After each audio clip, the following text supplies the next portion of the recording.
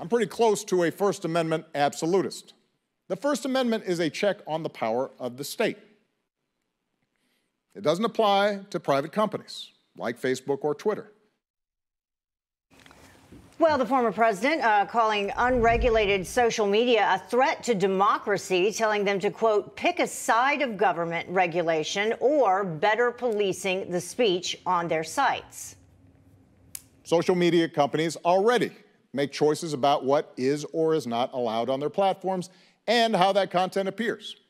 The problem is we often don't know what principles govern those decisions.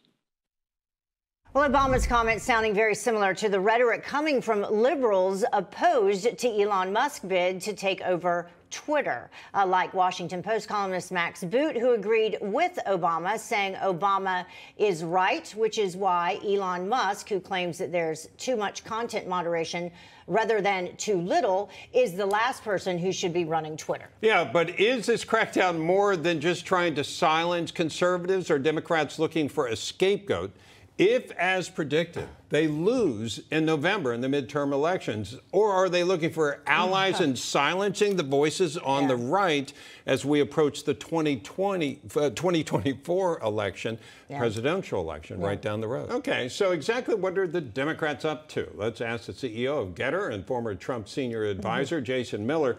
Jason, you know something about social media, being involved with it. What do you think is going on here? Because correct me if I'm wrong.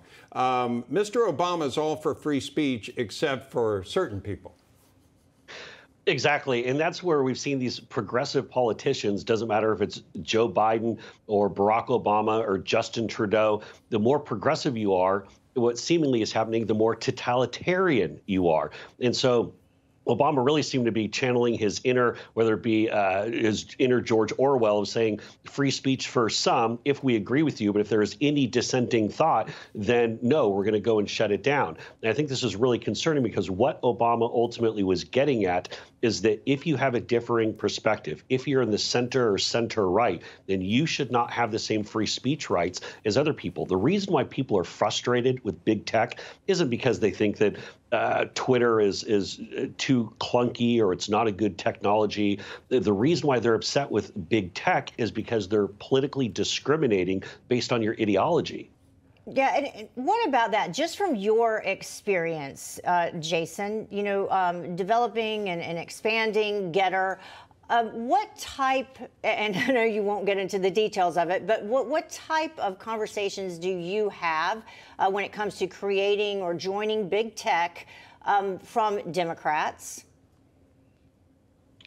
Yeah, well, the conversations that we have is there has to be a safe space where people can actually go and exchange their political ideas, and we can have some back and forth. And what we can't do is have people being treated differently or, say, moderated differently based on their political ideology. But is there an effort? Has anyone pressured you to censor certain types of speech, whether it be, you know, Republicans or Democrats?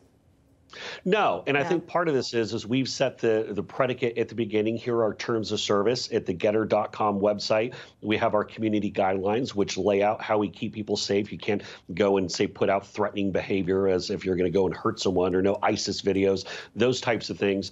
But we always have an ideological North Star that says, how are we protecting free speech and opposing cancel culture? And because everyone from the moderators at the very beginning all the way up to the CEO share that value set, we're always guided by how are we protecting and ensuring free speech, which is a much different approach than saying what can we limit, what can we crack down on. Yeah, Jason, now here's what strikes me, is that the what's it called, Rule 230, which essentially for social media, you can't be sued for something put on your website. And that's like this magic rule that means that Twitter can put something out there, Facebook can put something out there, and they're not liable for it, which means they don't have to censor. Yet they are censoring. And in fact, Mr. Obama is pointing out that free speech does not apply to Twitter, does not apply to Facebook. And that, and so the suggestion is it's okay if they censor certain people. And we've seen what that has been over the past few years. You know, you hit on something really important here. So the 1996 Communications Decency Act, of which there's Section 230, which back then was set up to govern blogs. So they wanted to encourage people to debate and exchange ideas on the internets, which of course is in the foresight. Absolutely was right. This is the free marketplace, the town square, so to speak, where debates are happening. What's really going on behind the scenes, companies like Twitter and Facebook and YouTube are using Section 230 to hide behind their political discrimination in picking winners and losers in free speech. Section 230 is critical because we have to make sure that we keep those town squares available, but it cannot be something that these big tech companies can hide behind. How I want to see it reformed is make it, if you're exercising political discrimination, one group gets one set of rights, another group gets another set, depending on the ideologies, then I think you should lose your Section 230 status. Yeah, and yet we know that those on the left are not in favor of that because Silicon Valley, where are they from? Where was Obama yesterday? Right in the heart of Silicon Valley. Where's Nancy Pelosi from? Right near Silicon Valley. So that's why we haven't seen that. And I assume there's some money flowing to them as a result. Well,